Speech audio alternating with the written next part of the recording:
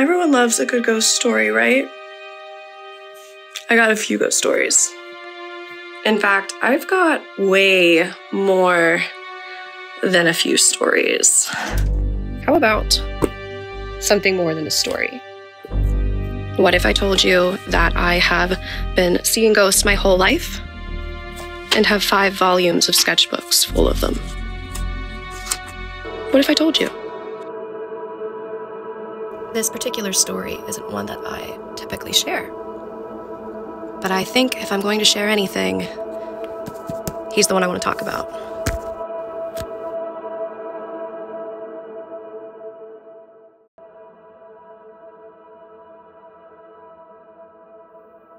The number one question that I get is, have I ever seen anything scary? And the short answer is yes.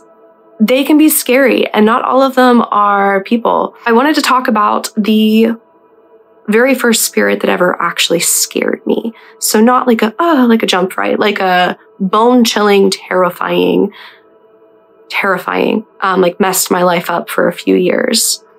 And you probably, well, if you read the title, you know, but it's the Hat Man. You probably already know who the Hat Man is, or I don't think you would have clicked on this video. He's a pretty famous dude, shadow figure who instills fear in a bunch of people. People can say exists because it's happened so many times with so many people around the world. Can we call him a man? I don't know. I refer to him as a man. He's a shadow person. He's creepy.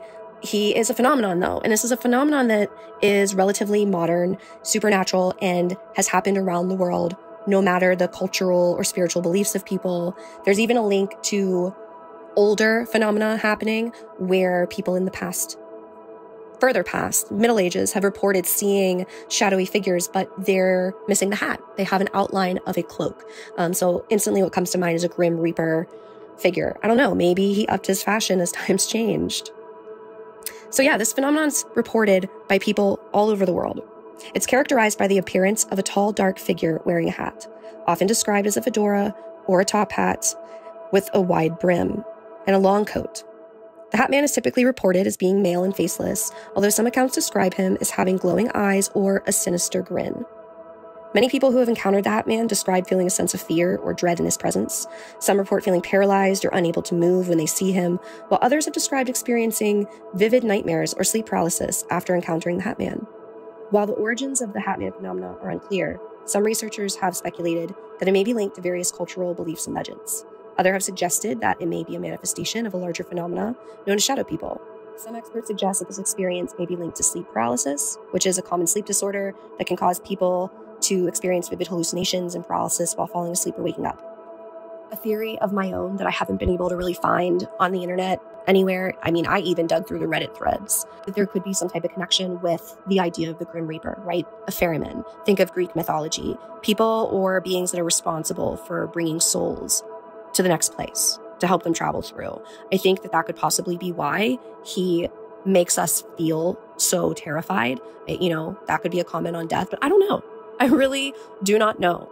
I also think it would be really interesting, the psychological. I'm also really interested in seeing if there's been any more studies, psychological-wise, in the term of some type of primal imprint. So I have heard others talk about how maybe this is like a human collective thing, a consciousness. So what in our consciousness that connects to fear also connects to the silhouette of a hat, right? Like, sure, Jack the Ripper, but like even Jack the Ripper, that perfect top hat silhouette isn't the Hat Man. But I would be really curious if anyone can kind of nail down if there is some type of subconscious thing happening with the collective. Regardless, the Hat Man's really creepy, and I have some creepy stories I want to share with you. My first encounter with him, my first couple of encounters with him, I had to get myself a seat cushion because yes, I am sitting on the floor. I am a floor dweller, and I had to get water. So where was I? Oh, the first time I ever saw the Hat Man. How can I forget? My first experience ever was actually in college. I was in the painting studio, and in the studio, there's this loft and this big window. And I remember looking out, and it looks down on a campus lawn. with all of these paths that are intersecting, right? They all go towards the different school buildings.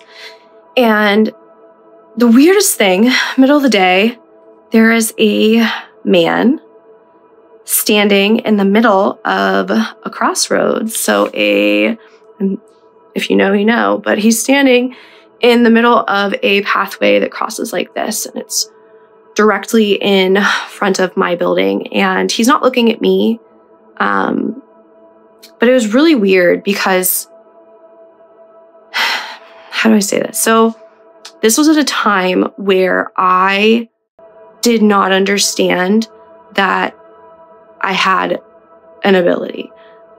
I thought that I had really bad luck and just happened to grow up and move to and visit haunted places. I thought maybe I just pay attention more than other people, or I have really bad luck. I don't know. And so looking down at this man, I can say that he had a physical form. He was not transparent, but he also didn't belong in the field of view. He clearly looked out of place. He didn't have many features. And honestly, again, this was before I really knew what my gifts were. So I didn't keep any of like my sketchbooks that I keep now. So I never drew this experience. This is just from memory, from what I can remember. And I remember that people weren't walking through him, but they were walking very uncomfortably close. Like you wouldn't walk that close to just someone on the sidewalk, especially like as a college kid, right? You don't know that person. You're not going to walk super close to them. So it was like they couldn't see him, but they were still like sidestepping him. It was weird. But I remember calling someone over. I called Chris over to have him look out the window. And I said, can you just look out the window for me? Because I knew something was wrong. Like I knew that that wasn't like a real man. And of course, you know, Chris looked within probably 5 seconds and there was no one there. And I looked back and there was no one there anymore.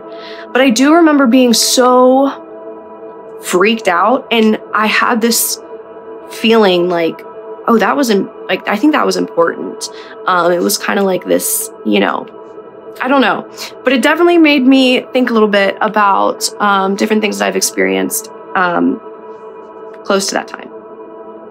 So fast forward to me being graduated and living with my now husband in our first tiny 1-bedroom apartment. And it's the middle of the day. Alex is at work.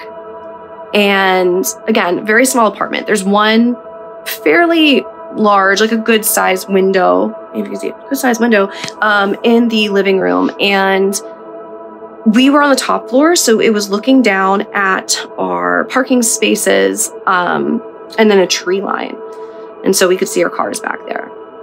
And I was just walking around the house, and you know when you see something in the corner of your eye and you turn to look, and typically there's nothing there.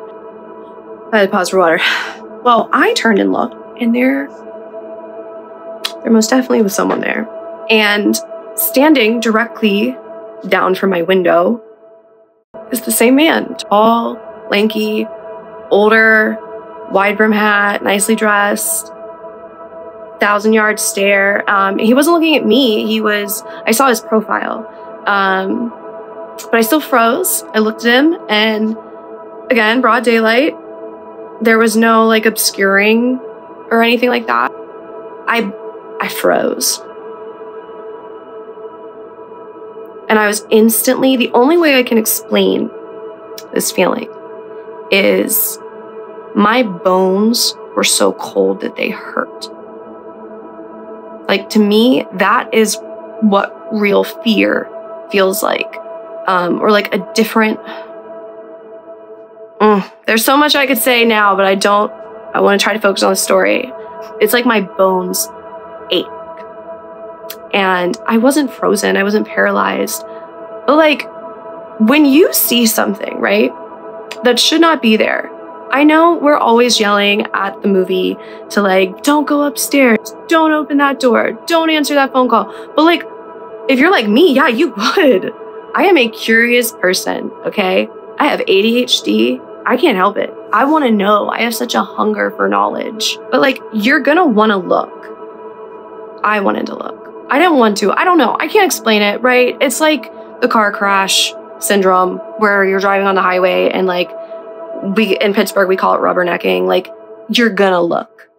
But this time, instead of it feeling like he's so disconnected from me, it was like, so the first time I saw him, it was like I was seeing something I shouldn't see, like some type of veil.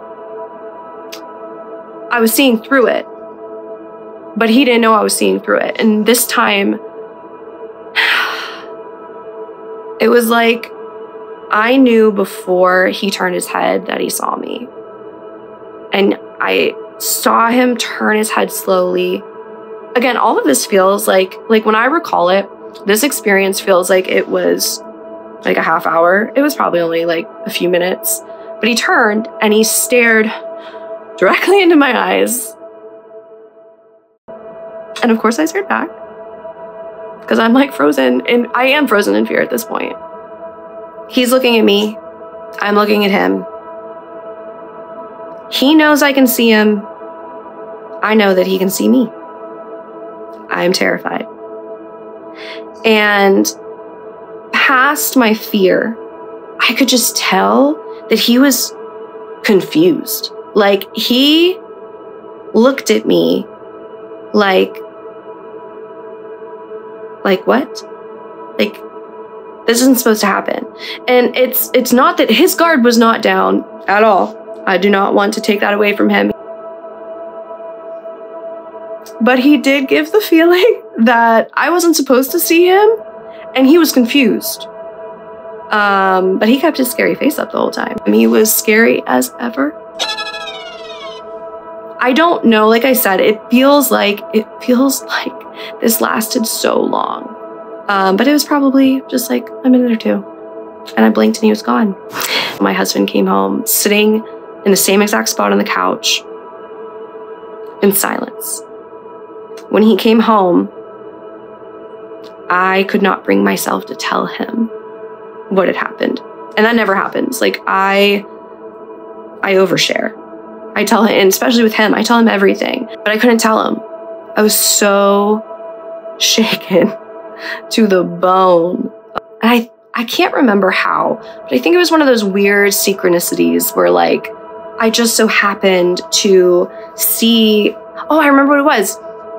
It was on Hulu. It was the documentary about shadow people or about night terrors. But the thumbnail was the Hat Man. And I remember seeing it and being like, because I had no idea. I had no idea this was a phenomenon. I had no idea other people had seen him. So watching that, and it's creepy. Like, to this day, I haven't watched it in a few years, but I just remember it being well done for what it was and pretty creepy. And part of me was so enticed that other people had this experience. I wanted to know more. But a part of me was really frustrated because my experience with him was so different than anyone else, any story I had access to at that time. When I'm trying to find information, especially anything dealing with the supernatural, when I want that information, I cannot find it. I could Google and rephrase any way I want to, and I will not find that information. But it will magically just pop up at random times, typically when I'm not even thinking about it anymore. And then it's like, oh, here's all this info. I completely forgot this part. Like, I have to pause because we need to talk about this part.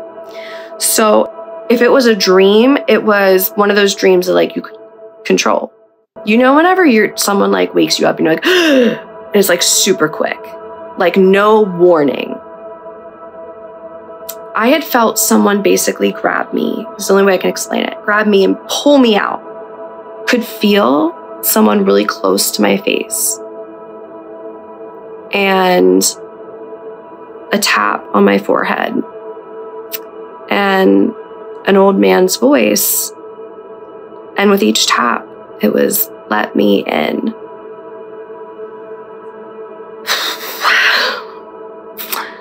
When I tell you, I feel like I keep saying this was the scariest moment. This was the scariest moment. Now, this obviously lines up with sleep paralysis, if you know anything about sleep paralysis. Being hard to move, feeling that pressure on your chest. So that's probably what I was definitely experiencing with sleep paralysis. Whether it was him or not, I had never had an experience like that. And if you listen back to, I believe it was my last video about sleep paralysis, I talk about waking up many times in the middle of the night to see spirits around, but I was never paralyzed. Freaked out, but never that anxiety feeling. And I hope that you have never experienced them, and hopefully you never will. Finally snapped out of the sleep paralysis, and I never talked to anyone about that experience until very later on. And I'm gonna pause right there because I do have a few more stories about the Hat Man, some current ones. But I want to first go into, what is he? Hi. So I'm editing the video that you may have just saw or about to see. I don't know where I'm going to put this one, but I had to show you because I realized I need some type of intro. Girl needs a catch, right? So that you can actually, someone will click on this damn video.